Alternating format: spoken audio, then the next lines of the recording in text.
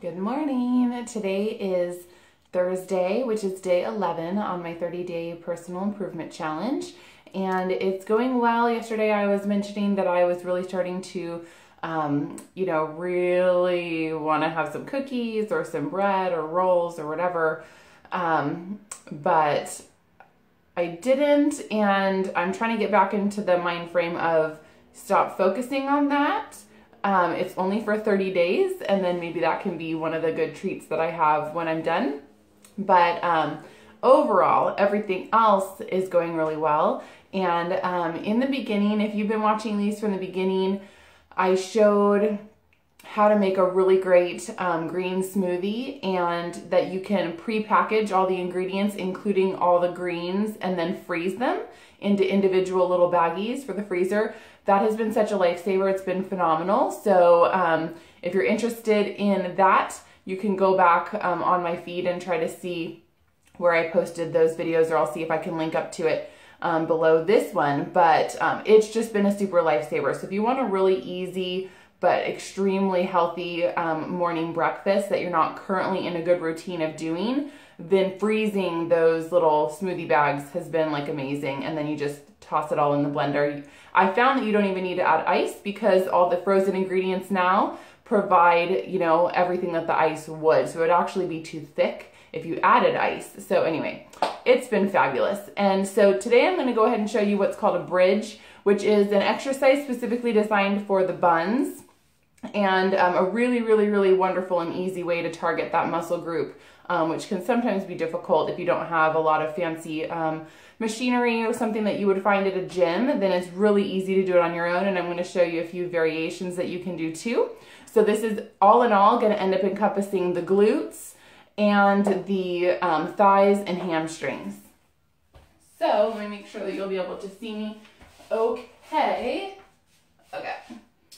So in order to do it, you want to have equal space between your hips and thighs, and ultimately you're going to be raising up through the buns.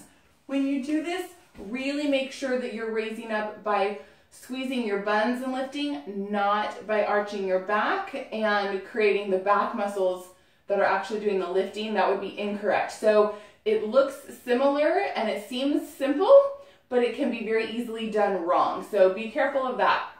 Squeeze up through your buns, and I like to raise up my toes, and therefore I'm pushing up through my heels, and that really helps to activate the right muscles as well.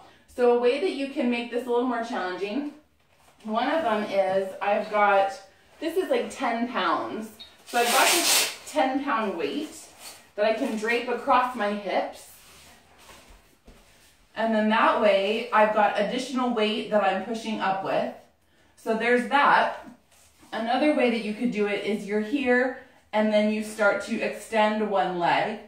This is really then going to focus everything on this thigh and hip here. So that's an option there, is keeping that one leg extended as you go. Really, you're going to feel it a lot more intensely on the other side. It feels really great, actually.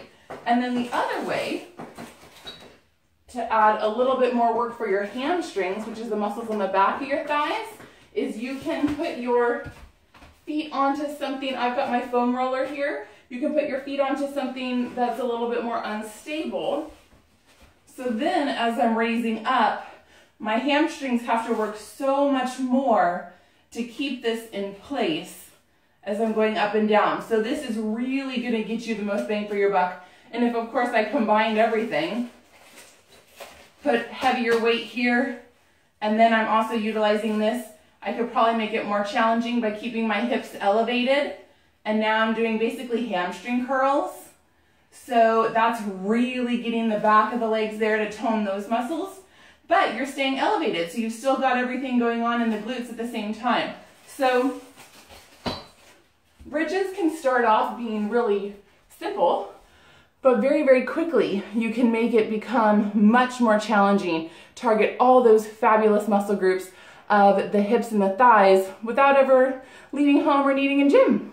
So go enjoy that. Have a wonderful day. If you are working towards some goals of your own and you want additional encouragement and spurring along the way, and just really kind of giving you a jump start and making you feel really excited towards reaching your goals, then come on join the community at Worthy to Be Me. And it's just a place that we're all just kind of sharing the things that we're doing to improve ourselves and different goals that we have, and just a wonderful place to encourage one another and not feel like you're bragging, because we're all there to be excited for one another as we move forward making positive changes for our lives. So come join me over there. Have a wonderful day.